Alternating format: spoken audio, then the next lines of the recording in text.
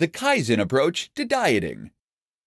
Kaizen is the Japanese concept of improvement that preaches that we should make small, almost imperceptible changes to our routines and lifestyles if we want to see big improvements over time.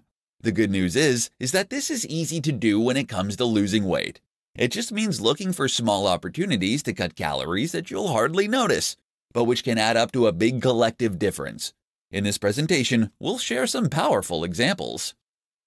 Butter. Butter is essentially just lard. That's right, pure fat that you willingly spread onto your food in order to increase moisture. Unsurprisingly, it's also not terribly good for you.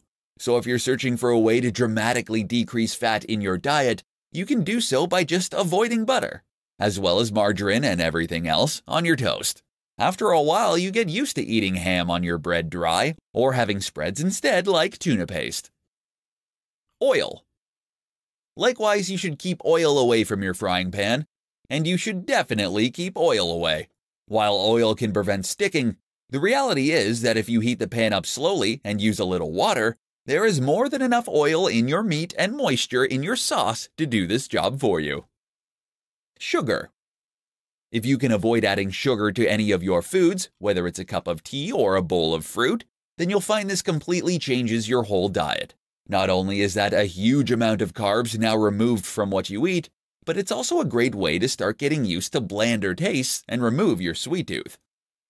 Desserts in restaurants.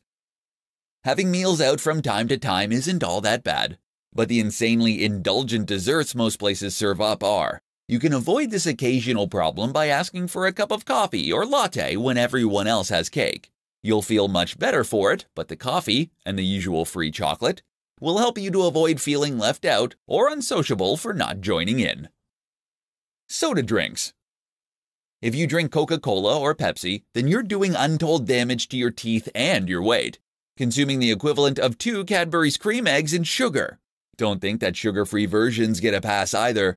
They trigger an insulin reaction that can leave you craving sugar. Avoid soda drinks altogether then, and instead drink water, milk, and fruit juice.